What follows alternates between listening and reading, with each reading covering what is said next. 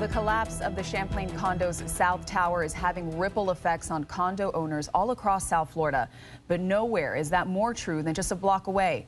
Residents of the condo's North Tower now asking, is their building safe to stay in? 7's Nicole Insalata takes us inside of that building. I get very emotional of it. Noam Lusky lost friends in the South Tower of the Champain condominium complex, part of which now lay in ruins.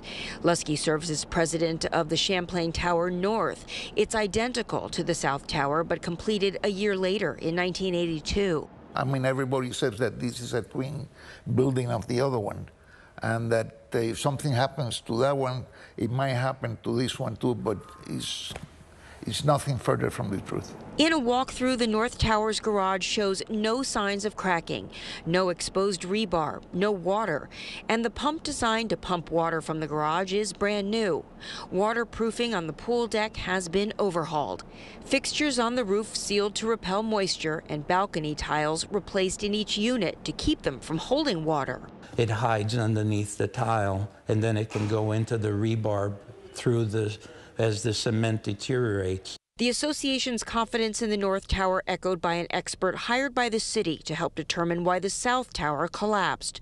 Structural engineer Alan Kilsheimer says he took a good look at the North and the newer East Towers, and he says there's no need to sound the alarm. Based on the exposed and visible conditions of what I saw, based on my experience with buildings and garages, no, I do not think that's necessary. As long as they do a thorough inspection, they bring in their engineers this week and next week and check everything out and make sure that everything is really safe and solid, then I'm not worried. I'll stay there because I believe our building is a nice building. It has been maintained very properly. The expert who walked through the South Tower's sister buildings offering this reassurance.